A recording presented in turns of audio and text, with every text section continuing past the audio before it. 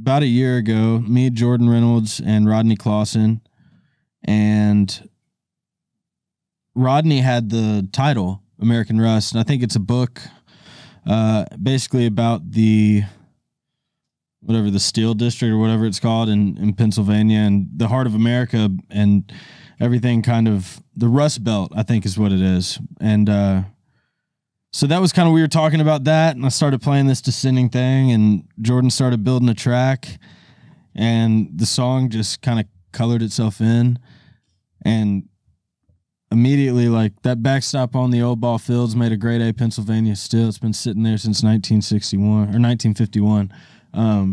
That little Easter egg in there, I'll say, my dad was born in 1951, and in the house he grew up in, which was my grandmother's house, which is the house that I ended up buying, which is what we're renovating now, the backyard is an extra half acre because when my grandfather bought that piece of property, he also bought an extra lot so that he could turn it into a ball field for my dad and his friends. So there used to be, and I've never known the yard like this, but when my dad was growing up, there was a backstop on the back corner of my backyard, where they all played ball. So that was my little Easter egg for making it personal. Rodney had the grade A Pennsylvania steel, and it's like, dang, once that piece of color was in, it kind of like put the filter of the image in my head was set. And then everything else was just like putting it in a frame. So like, turned into one of my favorite songs. I mean, I love the fiddles and everything in it from the jump, just how it felt. And yeah, it kind of manifested itself. I don't know that Delaney and I knew we were pregnant yet when it was written about the making babies, so you have to add on. Wow. And here we are. So the song's pretty much dialed in. I mean, it isn't just about baseball. I know I've been branding it alongside baseball because nostalgic, like that. It's nostalgic to me. I mean, it's different for everybody. It can mean a bunch of things for everybody. The American dream or whatever, working hard, simple living, what makes you happy and what's important. But it's been fun doing all the promo around it. The video is fun. I like singing it. I look forward to continue to sing it. Definitely got more music coming. We've already recorded, so it's going to be exciting. 2021 going into 2022. A little stout piece. Do you want to plug you throwing out the first pitch? Hey. Yeah. Because this will come out Monday, and so next Saturday, or the 26th. Yeah. That's when you're doing it. So this Saturday, June 26th, I'm throwing out the first pitch at the Sounds game. Let's go, dude. And hey, Sounds, have a catcher out there for me. And a gun. We need that on I saw for Mitchell you had a mascot out there, and that's fine if you have a catcher in a mascot costume. Actually, dude, I'm coming hosing. If you want to send the mascot, send the mascot. Send out your best man. Are you not entertained? Are you going smoke? Is that the strategy? I'm going to go 85%. Okay. Strike zone. Okay. Because I feel like if I got up there and just went to yeet a ball, but fucking maybe, what would Kenny Powers do? Throw it to the screen.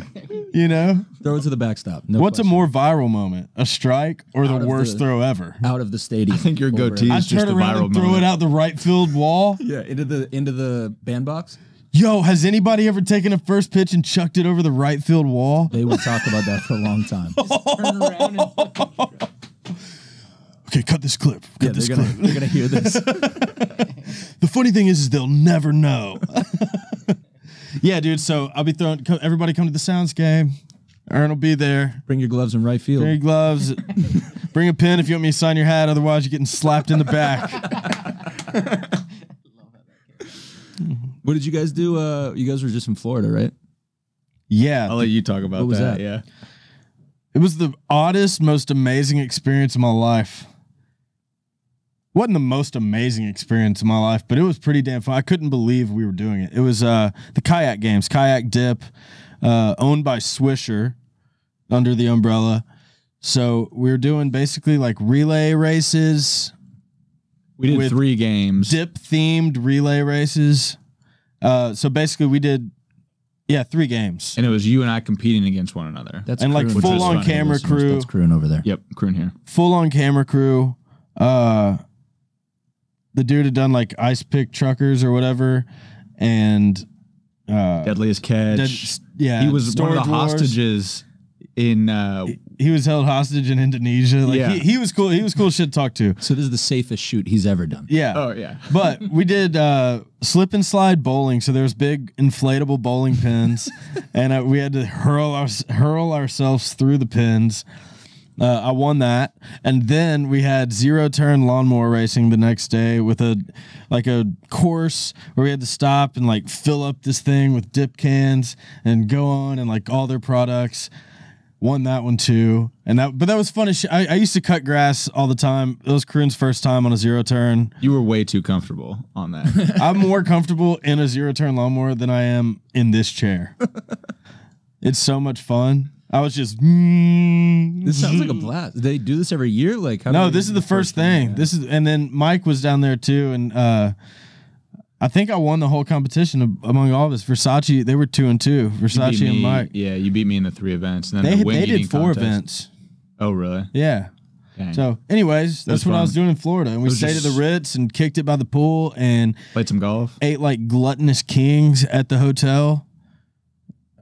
Drove that Tesla, which was so awesome. Drove a Tesla Sport that has ludicrous mode, and I went so fast, dude. You know what I'm saying? 'Cause- You want to talk about us getting down to zero, dude, below zero? yeah. So like, the Tesla Sport mode is already fast on its own, and it's just like great for going and whoop, there's just no feedback. It's like a RC racing car thing. Like immediate power. Yeah, immediate power, which is odd. I've never really felt it like that.